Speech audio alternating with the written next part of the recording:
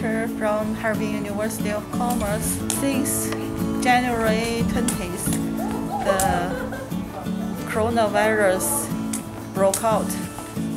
So our university started to restrict students from going out in order to protect students getting infected.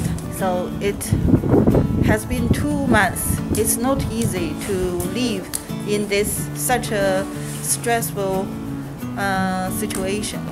In the beginning, we arrange buses twice a week to arrange for students to go to the supermarket to do shopping. And later, when the situation is getting worse, we contact the supplier to send the daily necessities to our university. Very thankful to our teachers, our administration, that they are helping us for our daily necessities in everyday life in this pandemic period of time, in this difficult time.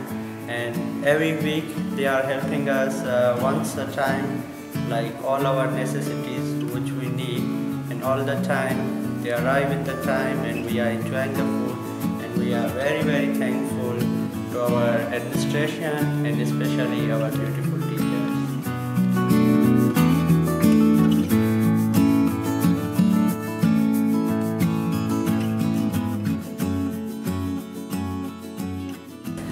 And we have been do disinfection for students' dormitory every day, okay, for the public areas and for their rooms.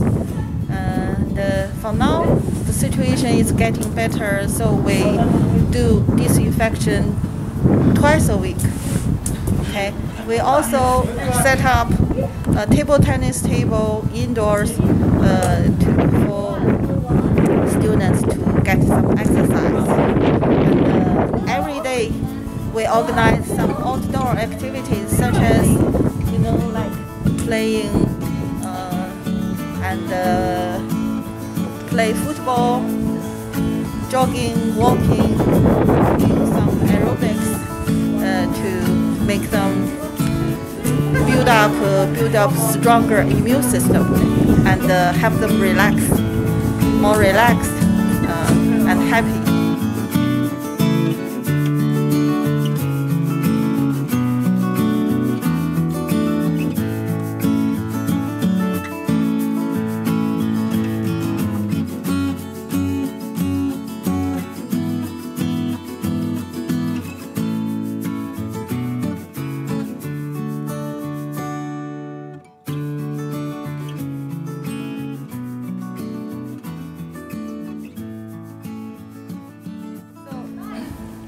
We have about 60 to 70 foreign students on campus. So we divide those students into several small groups.